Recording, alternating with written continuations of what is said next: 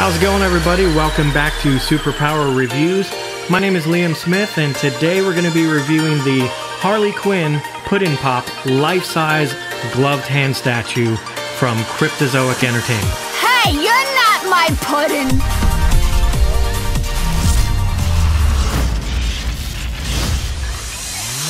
Okay, so let's go ahead and take a look at the box. First thing is an image of the statue itself on the front with the Harley Quinn logo. Flipping around to the side of the box, another image of the statue, and you also have an animated image of Harley Quinn. Flipping around to the back of the box, have a full animated image of Harley Quinn along with all the information about the statue. So let's go ahead and get the Harley Quinn Puddin Pop from Cryptozoic Entertainment out of the box and take a closer look.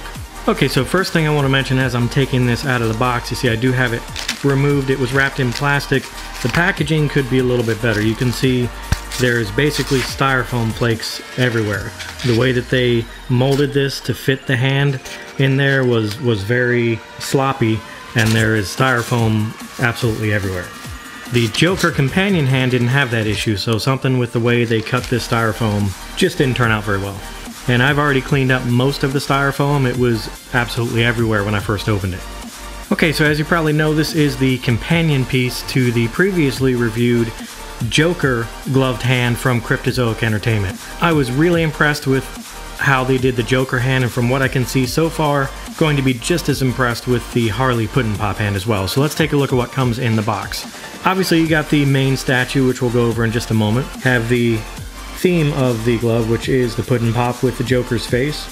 It is a plastic stem on it. I did notice when I was unpacking it that it was slightly bent inside of the box, which is not a big deal. Once you put it in there, you really can't notice it.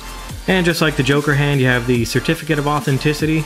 This one is 1723 out of 2,000 pieces made. And on the back of the certificate, just more information about the statue, similar to what is on the back of the box. The first thing we'll take a look at is the Joker Puddin Pop that comes with it. I'm really happy with the way they did this because it is a translucent green. It does look like a lollipop, and they didn't put a Joker sticker on it. That's actually painted on there, so that will definitely last a lot longer, and it is just higher quality overall being painted. And it does have the same image on both sides. As far as the assembly, it's pretty simple. There's just a hole drilled between the thumb and the index finger, and it just simply slides in there like this. It does take a little bit of maneuvering to get the correct angle, but once you get the right angle, it just slides right in there.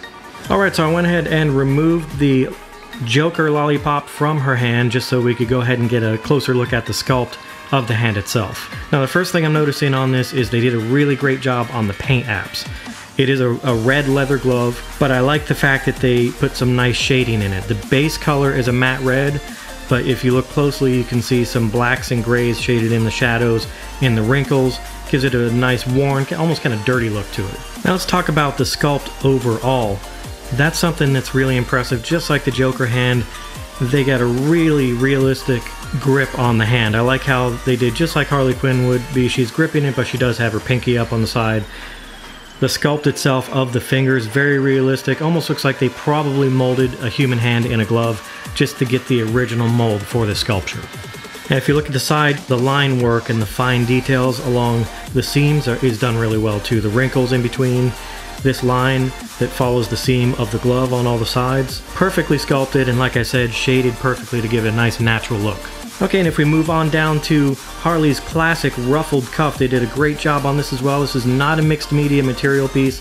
This is a hard sculpt just like the rest of the glove. They did an excellent job on this. If you look at all the different waves that are in the ruffle, to have this in a hard sculpture is actually really impressive. Now if we take a look at the bottom, one thing about this one I noticed when I first put it on the table is it is a little less stable than the Joker hand was. You can see how skinny this base is.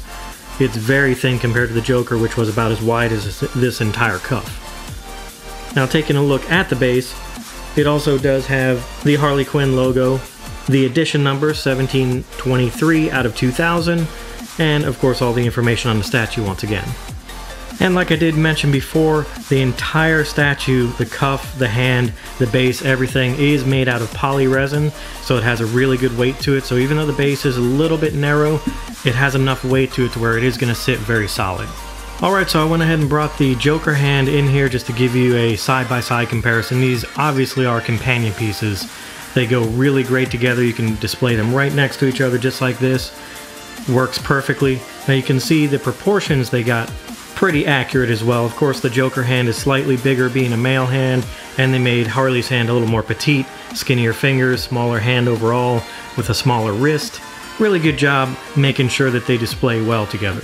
Now, one last thing about the statue that I like is, just like the Joker statue, you can display it at multiple different angles. You can see as the statue spins around here that doesn't matter what angle you display it at, it still looks good, so you can change it up whenever you like to. And there is another hand coming out soon that matches these statues. It is the classic Batman gloved hand holding a Batarang. Okay, so what I'm going to do now is go ahead and scan around, give you the close-ups, the 360, all of the details on this Harley Quinn Puddin Pop life-size statue from Cryptozoic Entertainment. I did it! Big J is going to be so proud.